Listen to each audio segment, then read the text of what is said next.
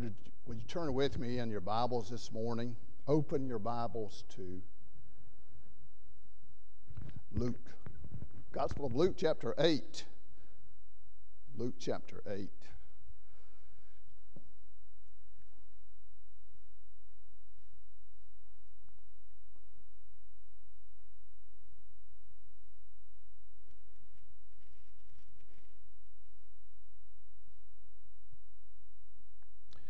I hope you realize, I miss this sometime. I got to take a minute to let you know how much I believe I take the Bible for granted. But you know, when I say to you and give you the opportunity to open your Bible, what a privilege that is to open your book, open the Bible, God's Word.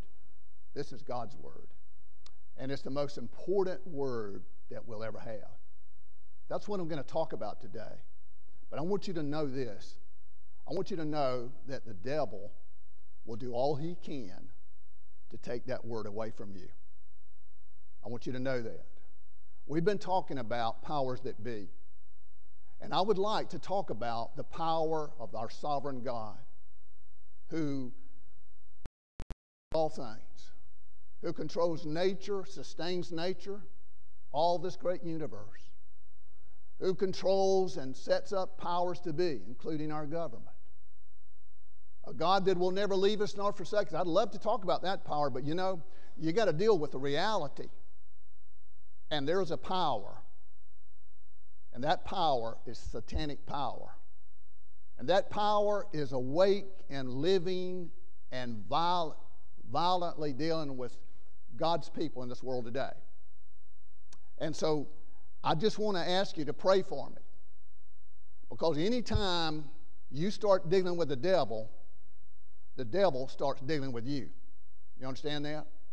Because he's been in me this week. He didn't like what we're doing about this. And I think far too long, we as churches have kind of swept the devil under the rug. And I believe we're paying a price for that. We're going to have to come to grips with what Jesus died for. That is sin.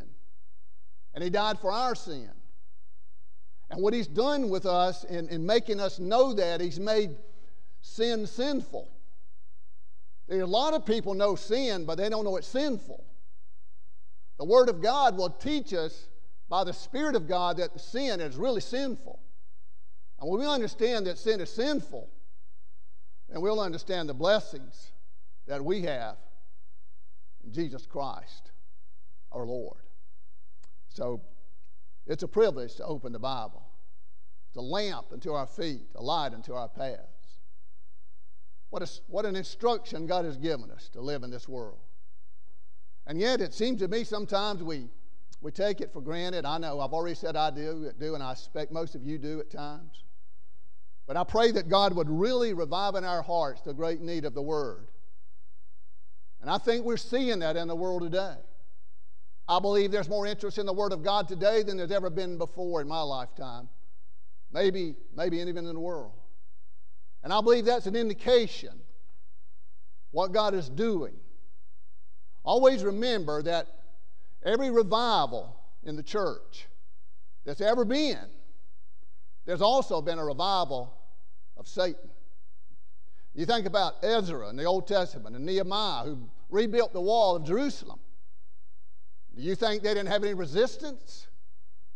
No, there was a Sanballat and a Tobiah there. See, when the Word of God gets to really going the way it ought to, then it's going because of persecution. It's going because people, of God's people, see the great merit of the Word of God in their lives.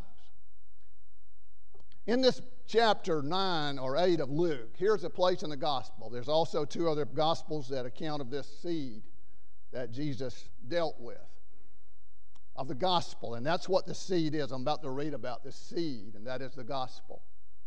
But what I want to show you and ask you to help me with is, this is a familiar gospel. You know this yourself. I know you do. But how the devil dealt with it. That's what really stood out to me. I read this before too. And what a thief we have, and what a liar we have in the devil. and what he does to destroy us. You know, we ought to be more fervent in our love for God's Word. We ought to be more vigilant in our lives, asking God to open our hearts and minds to His precious Word. I can tell you, I have missed so many blessings and fellowship with God because I've let the devil steal His Word from my heart. I have made a mess in a lot of parts of my life for no other reason than neglecting to obey God. I have seen that in my family. I have seen it in some of you. So I'm here today to ask God to help us see the great merit of God's Word. I see little children in this congregation. I see mothers even holding little babies.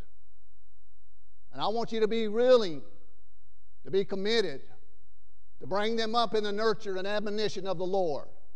I know you're doing that. But don't think you won't find some resistance. That's all I want to say.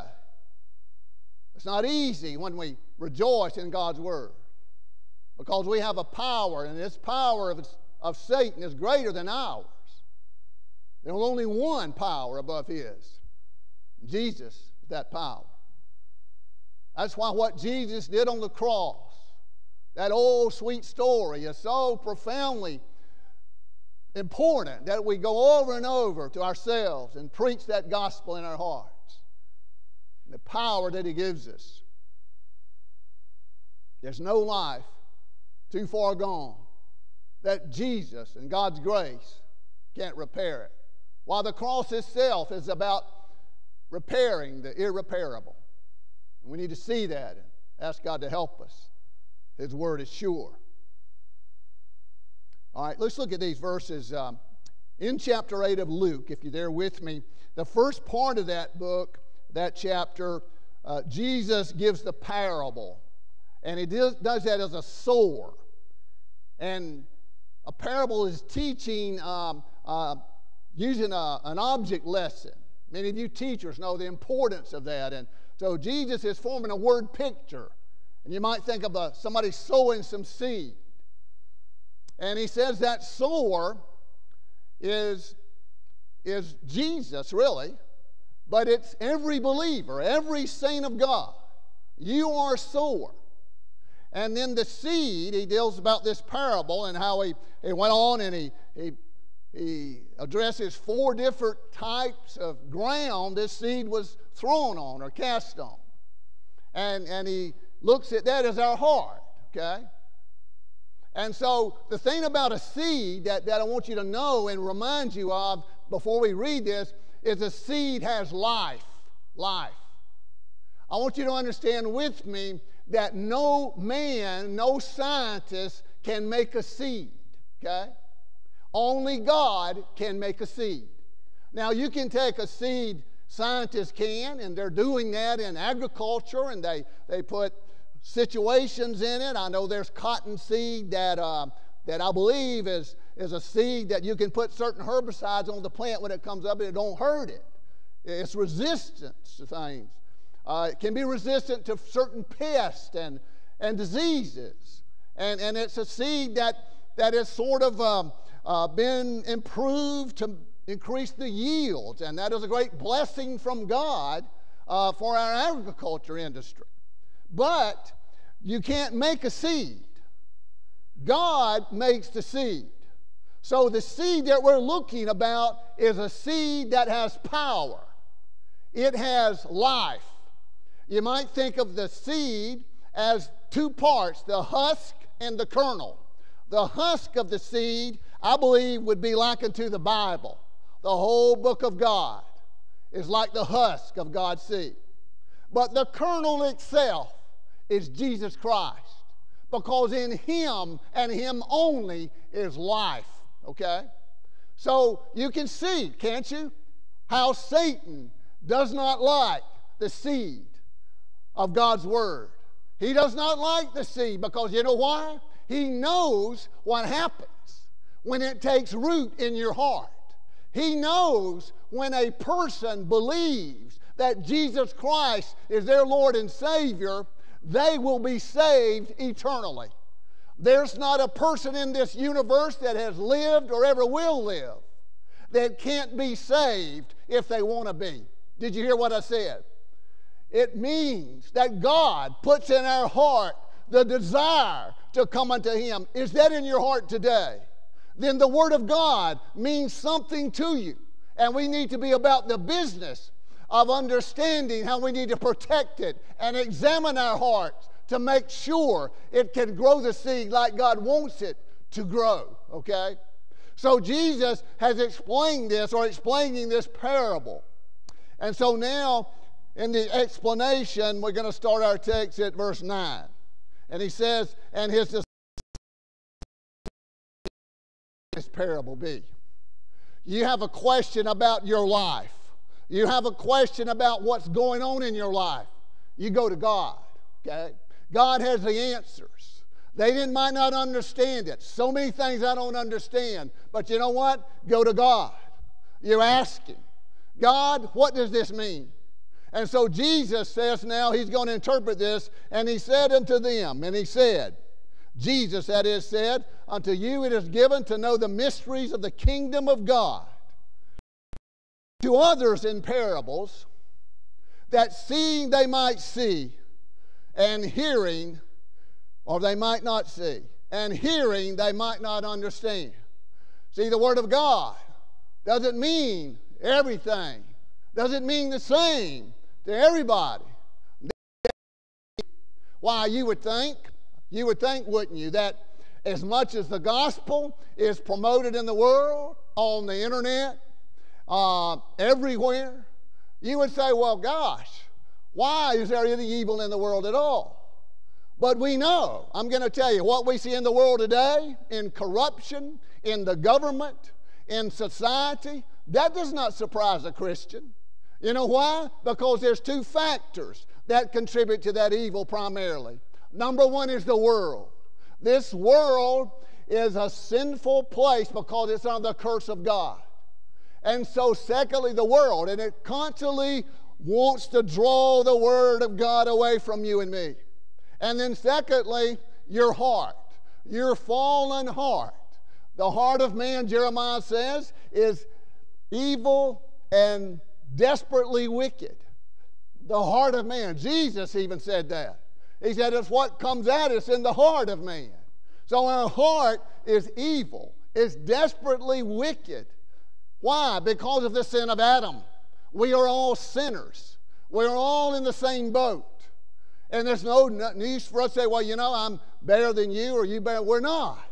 We need Jesus Christ. We need the seed of His life in our heart. And this is so important that we embrace that.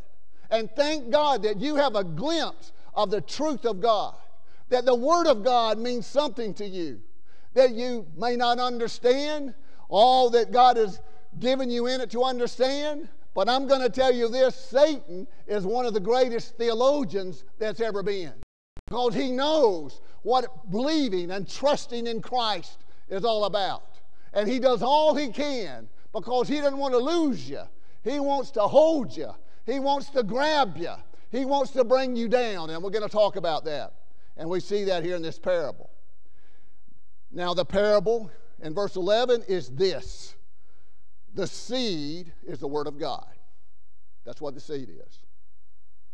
It's the Word of God. Life. That's what the Word of God is. We need to handle the Word of God with humility.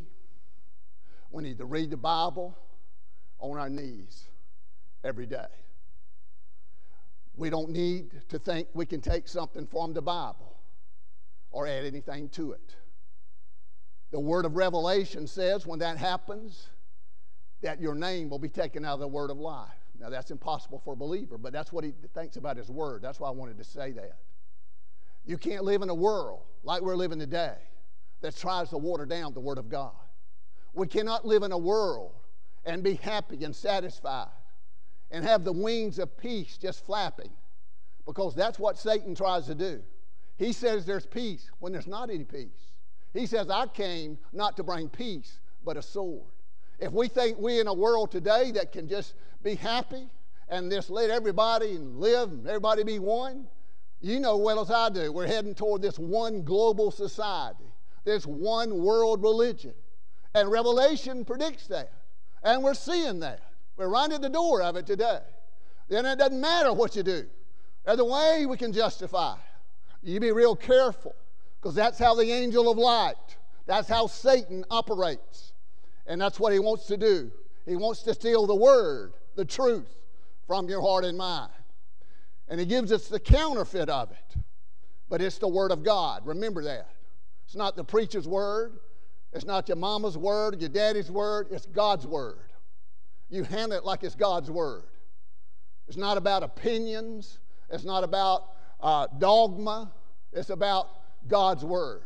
It's what God told us about him, that he wanted us to know about him. It's what God told us about life and how he wants us to live. It's what God told us about salvation and how he accomplished it. And then he says in verse 12, those by the wayside. Now this verse, I want you to listen real close, kind of the meat or center of what I wanted to say today. Those by the wayside are they that hear, that then cometh rather the devil. You see what's happening? Then cometh the devil and taketh away the word out of their hearts, lest they should believe and be saved. Now that's kind of the center of what I want to deal with today. I've entitled what I want to try to say, the gospel grabber. The gospel grabber. I know that's kind of a redneck, corny way to approach a title of God's sermon, but that's how I see the devil, kind of. He's just like a gospel grabber. And I think this verse supports that in so many ways. What he wants to do is to grab the gospel out of your heart. He wants to grab you. He wants to pull you down. There's 3 points I want to make. One is that Satan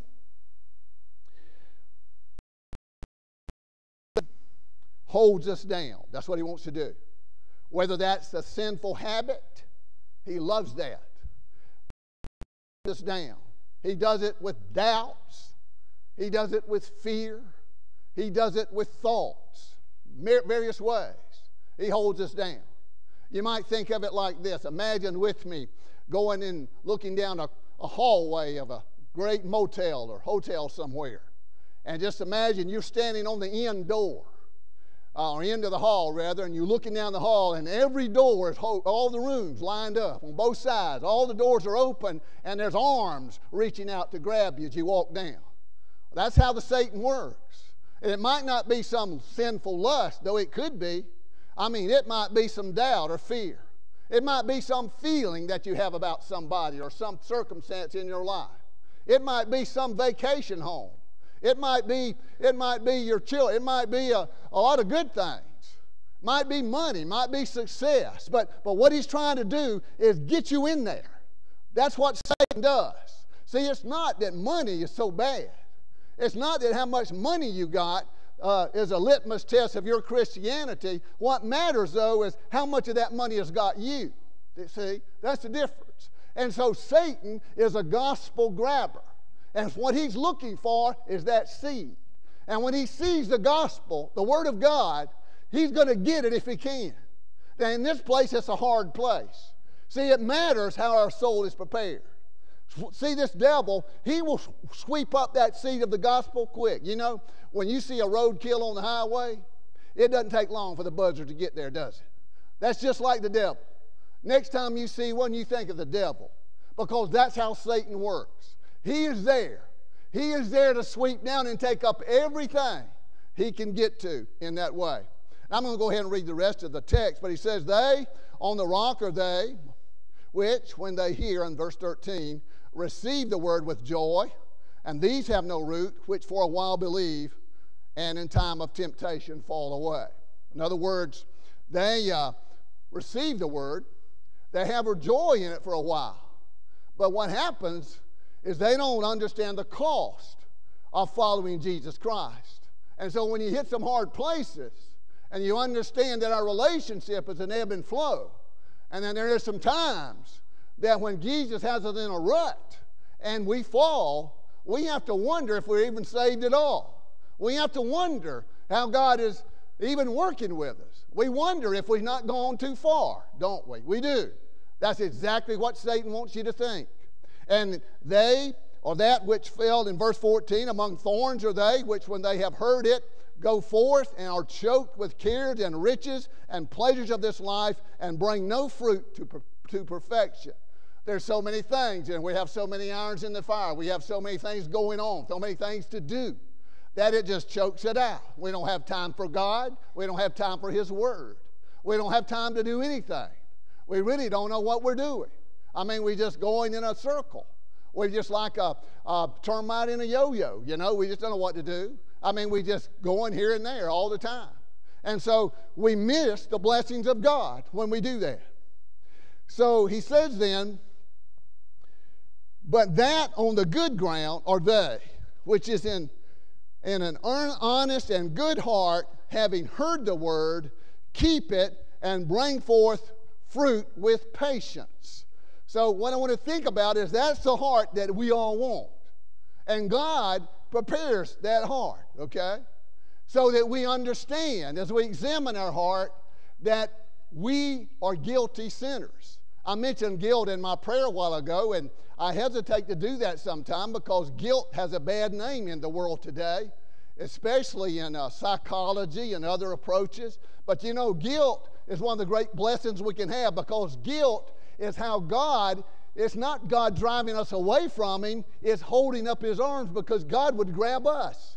When we see our need and we see we've strayed away from God, what a blessing it is. What a joy. We need to come back to Him, just like that son that left his father's house, the prodigal son, and he comes back. And here that father's meeting him, running toward him, wanting to embrace him. That's how God does us. Why? Because that prodigal had a guilt that he says, I don't have to live like this. Are you ready now to follow God's word? I mean, you know what? I think there's too many of us have tiptoed around in our life and just said, well, you know, I feel like this, but I don't understand this.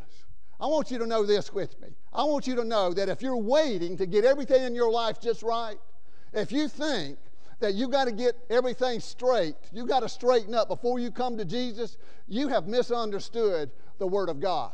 Satan has just took that gospel somewhere along the way, because this cross of Christ is not waiting for us to get good enough.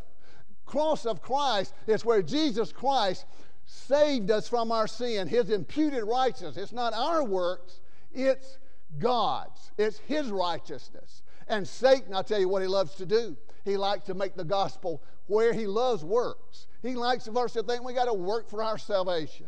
See, he keeps us on our pen, and that's discouraging because we know we can't make it like that. And Satan hates faith. That's why faith is so important. Why? Because that is like the sword of the Spirit. The Word of God is a sword, okay? And so when you see that, you can understand Satan don't want you to cut him. He don't want to be wounded, son. He don't like that.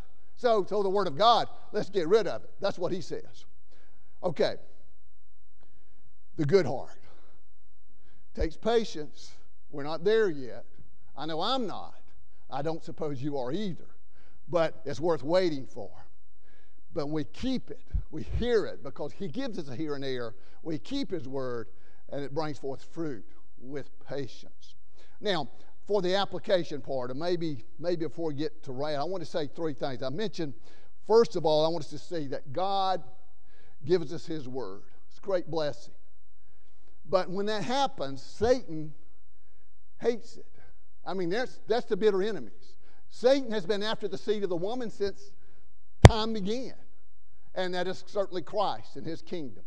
And so we see here that, first of all, Satan holds us down. I want you to see this. We visited a scripture a few weeks ago, from Luke chapter 9, verse 42, where a man had a son that was possessed with a demon. And he says, no, the disciples couldn't do it. So he takes him to Jesus. And the Bible says while he was going to Jesus, the devil threw him down. And we see from that Satan holds us down. He grabs us. He wants us to stay down. He wants us to be in that rut. And sin can be a habitual rut, and there's a power. I mean, friends, I don't have to tell you, it's hard to break out of that. And there's so many addictions. And you know, this internet, I mean, you can be addicted to social media. A lot of people are. And I mean, Satan uses that. It's his playground. And we need to be very, very careful how we deal with that life. Addictions, drugs and alcohol, and sex and money and whatever. I mean, we have them. Why? Because we are fallen creatures. And so Satan tries to hold us right there. So we need to understand, though, as we do that, we need to understand that we're going to fall. Just because you fall, saying you're trying to struggle through an addiction, doesn't mean you're not a child of God. Satan, though, will try to steal the comfort of the gospel away from you. What it should do is understanding that we have a victory in Christ that is real. You get your eyes off yourself and you keep them on Jesus. You hear me? You stay on Jesus.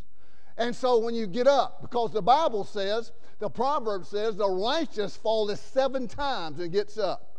You get up. You know, I tell you, I'll just confess to you so many times, I have been trapped in the same kind of sin. And you know, don't you ever say, I'm not going to do that again. You're not going to get anywhere on your own self. You're not. Don't you ever say either, well, you know, I wouldn't ever do what they did. Because you don't know. You don't know what you'll do. I'd be willing to say that every one of us, the only reason we haven't done what they did, so to speak, is because we hadn't been presented with an opportunity like they had. And secondly, and mainly, because the grace of God has restrained us. There's no telling what this little boy would have done had not God's grace restrained me. I know how sinful I am. And that's another thing that the gospel does, and why Satan hates it. It makes sin to flourish. Romans 7, the Apostle Paul said the law of God, what's he talking about? That's good. He said, but what it showed to me was my sin. When we see that Jesus Christ is our only remedy. And we go about our life rejoicing that we have a Savior that loves us so much. But here's the problem in how Satan pulls us down. You know, he is a prideful Satan. He loves pride. That's what cast him out of heaven. He wanted to be bigger than God. And so pride always goes before destruction. That's what holds us down. Think about this from an alcoholic. I've had alcoholics in my family, and I've dealt with people in the church and people that I love that struggle with alcoholism. And I've never said that I'm better than they are, because I know where I would be without God. And you better know where you would be without God. But here's what I've said. I've had personal accounts. One was a brother that sat here not long ago and did his funeral, Brother Henry Smith. Many of you know Brother Henry. And he struggled with alcohol. He shared that with me. He wasn't ashamed of it because God was his power. But here's the way it happened. He said he went 30 some odd years after God blessed him with the strength of sobriety. But he said one night, he had about a half a glass of beer. And that one half a glass of beer sent him back down to the very pits of hell, so to speak. Just one. That's all it takes. And what happens is this rut we get into, where you might think, whatever addiction it might be, you know, you might say, well, I've got this now. I mean, you're kind of gloating in your sobriety. I haven't committed this sin lately. I haven't thought this thought lately. And then you get kind of feeling good about yourself. Be careful when that happens. And then you get to saying, well, you know, I can handle this. Maybe a little bit won't hurt. And when that happens, you look for the fall. We have to understand that Satan is a liar. That he behind that. You know, if you want to end up in the middle of nowhere, you get on that long black train. You remember that song Josh Turner made, Long Black Train? I mean, it sure looks good. I mean, let's get on it and ride. But it ends up in the middle of nowhere. If that's where you want to go, you listen to what Satan is telling you. You understand there's a power out there. You understand that none of us are going to escape that power because he is the prince of the power of the air. Doesn't mean that you're in church. Doesn't mean that that you're in church. Doesn't matter that you've grown up knowing this or that and the other. You understand there's a power that is trying to grab you and throw you down. We need to pray for our children. I do, and I know you do, and our grandchildren. And we see that. And secondly, that we need to see, not only does Satan hold us down, you see what he's doing here? He's grabbing the gospel from Luke chapter 8, verse 12. But he hates the gospel, secondly. And he hates the gospel because the gospel is the story of salvation. The gospel is good news. And Satan doesn't want you to know that. He wants you to be complicated and think, well, you know, I got to know this and that and the other, don't I? No, what you get to know is Jesus Christ. What you and I need to just come to him in simple childlike faith and understand that he, Jesus, is our Lord and Savior. He is the one. And you know, the thoughts that he gives us, Satan does. Oh my goodness, he works on the mind. That's why we told in the Bible to make our minds to Christ, renew our minds in Jesus Christ. I imagine some of you already now have been bombarded by Satan. I'll tell you what he does. When the preacher gets to preaching, your mind gets to think about something else you need to do, doesn't it? I mean, you know, I've been in a congregation before. I know how it works. What he's going to say, what am I going to have for lunch today? Don't you think this preacher might be preaching too late? In front of me, what kind of dress is that? Or, you know, I mean, all kind of, what, Georgia got beat the other day. Florida beat Georgia. I bet Satan jumped on that so much in congregations, Georgia fans. I mean, you know, what I'm saying is, that's the mind. He gets in your mind. And so when we understand this is the Word of God, we got to say, I'm not going to put up with Satan dealing with me like that. I'm going to focus on Jesus. I'm going to focus on His Word. Because I want to tell you, friends, he will steal it from you. He will grab the gospel because he hates the gospel. But you know what? I want to say this right now. If he hates the gospel this much, don't you think we ought to love it? I mean, if whatever Satan hates, wouldn't it think that we ought to love it? I mean, we want to say God loves the gospel. I mean, that's the life of life. I mean, but Satan hates it. Shout the house down. I mean, you know, I love it. I love it. And then thirdly, that notice from our text, those by the wayside are they that when the devil cometh and taketh away the word out of their hearts. So what happens? Here comes the devil. So my first point is Satan holds us down. Secondly, Satan hates the gospel, so we're to love it. But we know that he's going to do everything he can to take it away. And then thirdly, that Satan hurries to hinder us. The thing about the devil is he is always on time. He is not lazy. The devil knows exactly where to get to you at the right time and place. You understand that? He is a prompt devil. He's 24/7 at it. And so we need to see that, and we need to bless that. So he hurries to hinder us. Now the reason he hurries is because from Revelation 12:12, God turns the devil loose at the end time, and he knows he has a short time. So the devil knows he has a little time, and he's going to do as much evil as he can. The deal is, we think we've got all day. Many of us think we're bulletproof. Many of us think that, you know, I've got this, preacher. I don't have to worry about the devil. I'm going to tell you what, that's exactly how he wants you to be. But Satan's going to make the most of his time. We're not going to be here forever.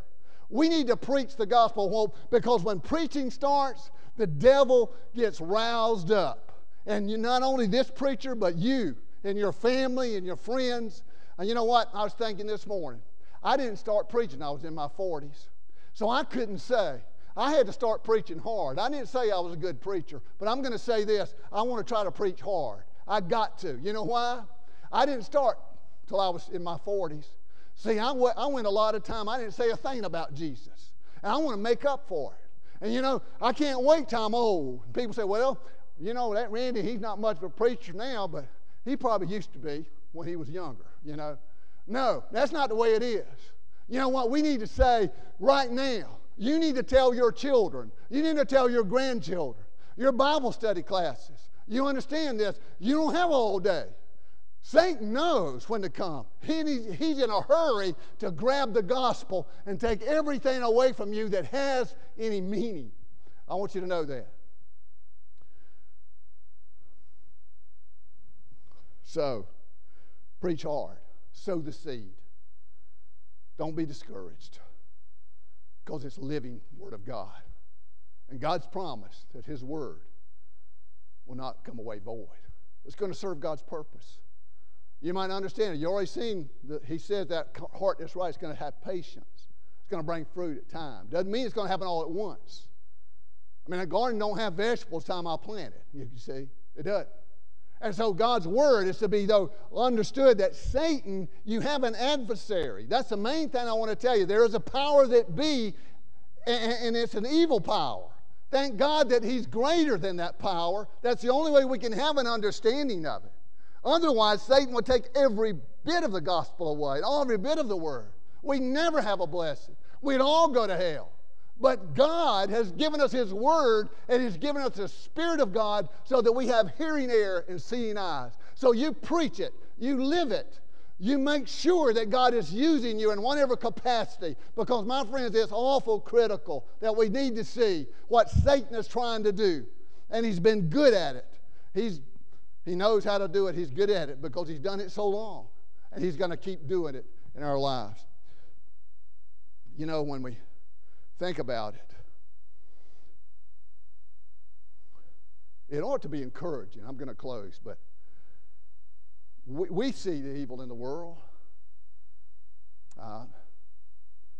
But you know, it's amazing. If you look at Bible history, when the evil gets really rising up, I mean, even if you look at the end time, that is just when good is going to take over. Evil never wins. It never does.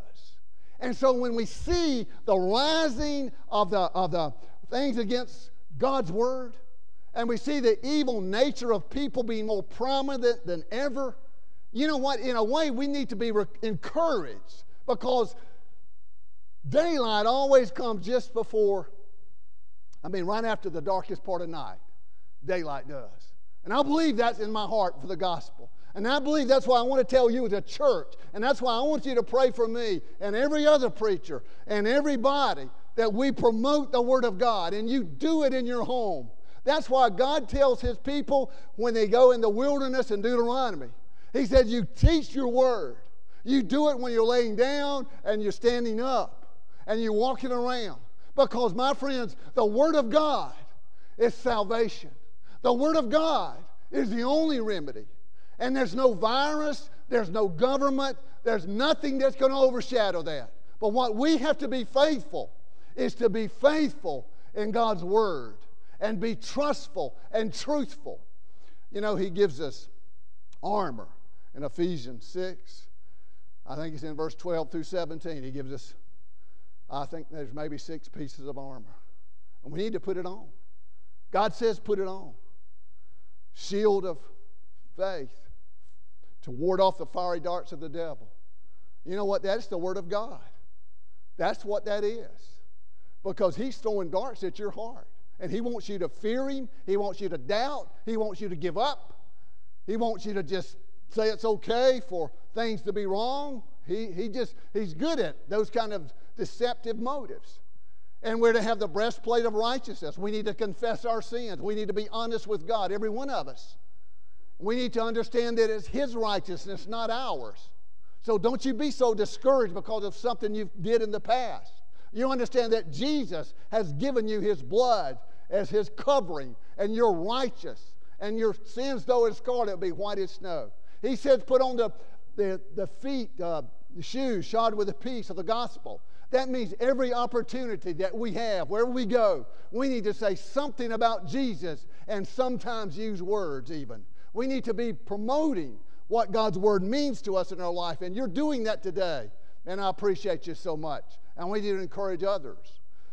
And the helmet of salvation, I believe we need to set that on and tighten it up and understand that God's Word has told me that I have assurance in my faith. I'm sure that Jesus died for my sins and that I'm going to be with Him in heaven. And all my hope is in God's Word. And all my hope is in God's promises. Well, you know, we could go on, I bet. But I pray that the Lord will bless us. You know, when they were in bondage, the Israelites, and Pharaoh was getting aggravated because Moses was bothering him about getting them out of there. You know, that's what the gospel does. It gets us out of bondage. That's why Satan wants to grab it. And you know what Pharaoh did? He doubled their work. You remember he made them make more bricks. They did it. But that was just before Moses was sent. So when we have the evil onslaught, when we have the discouragement of the world, just be ready. God is about to do something really, really big. May the Lord bless you and keep you close to Him is my prayer. Would you bow with me for a prayer together? Dear most precious Heavenly Father, we thank you so much for your word.